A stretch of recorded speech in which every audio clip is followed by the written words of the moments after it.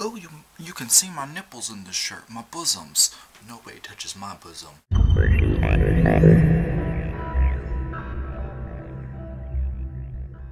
Hey guys, hey it's Zaners. Today I'm going to do something a little different. I'm doing another advice video. I know they're very rare, but I'm going to be doing it. Today we are going to talk about what to do if you run into an ex. Now, why did I think about doing this? Because in the past 2 days I've run into 2 different exes. One I'm civil/friends with, and the other bad terms. So I thought it was a good time to talk about it. Just to talk about what you do. Let's jump into what you do if you run into an ex that you're friends with.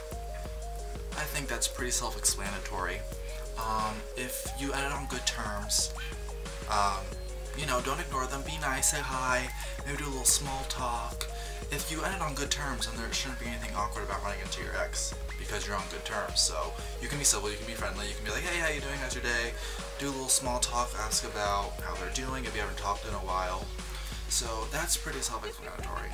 The majority of my exes I'm still friends with /civil/good terms with.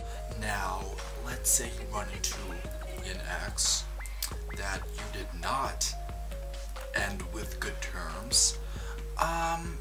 My advice is really ignore the shit out of them. I know if my ex is around that I'm not friends with, I'll be like, okay, so-and-so is in my vicinity. He is somewhere around here. Maybe some methods as to how to avoid contact, all eye contact or communal contact, any contact in general. Basically what I do if I see them and they don't see me, but I have seen them and I know that we gonna cross paths. A couple methods. Number 1 method, fake texting. I'm on my phone and basically I just act like I'm texting. I pull up the keypad and I text away. I'll camp it up, I'll be like and then I'll just keep going. Or what's also fun, if you want to fuck with them because they fucked you in your relation. Reword that, because they were just not a good partner. You have you on the phone. Method 2, fake phone conversation. But make sure your phone's silent, because you don't want to have a fake phone call and then get a phone call. You know what I'm saying? You don't want to have it to your ear and then your phone be ringing when you're passing your ex or in the area. Fake phone call. Talking to anyone. Any story. Hey, how you doing? Oh, I'm so good.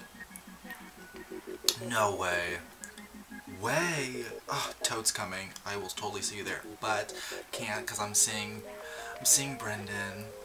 Who's Brendan? My boyfriend?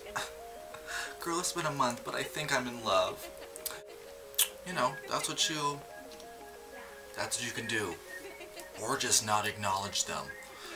Look away. You can do the iPod trick, you know, you're picking out a song, or you just pick out a song as you passing them. No eye contact in general. Or passing by them and they make eye contact with you, or you accidentally lock eyes. What you can do is slightly shift your vision so it passes them and then wave at an imaginary person or just someone behind them. So let's say we're walking and you're looking at me and you're my ex-boyfriend that I did not end good terms on. I'm walking and I happen to look up and you're looking at me and you basically shift to behind them and go and maybe walk a little faster and be like, how are you doing? And you get the fuck out of there. So that's some of my advice. You guys do, this is what I do. Are these good methods? Tell me some of yours. Maybe yours are better and I can really use some of that, because that shit don't fly with me. But I'll talk to you guys later. Bye. Oh hey, how you doing? I haven't seen you in like 2 years. I'm doing good. You obviously aren't. You've put on weight. You need a haircut.